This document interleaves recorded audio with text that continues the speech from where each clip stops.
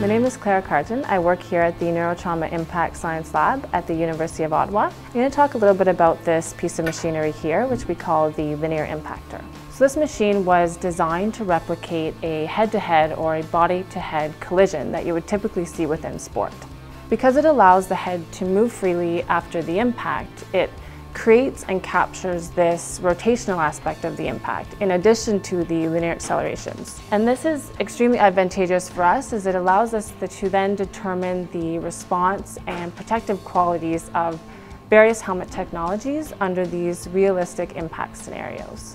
We take both the rotational and the linear acceleration time curves and we'd input that into our brain model, and there we can see where and to the extent of how much stress and strain is actually being put on the brain tissue.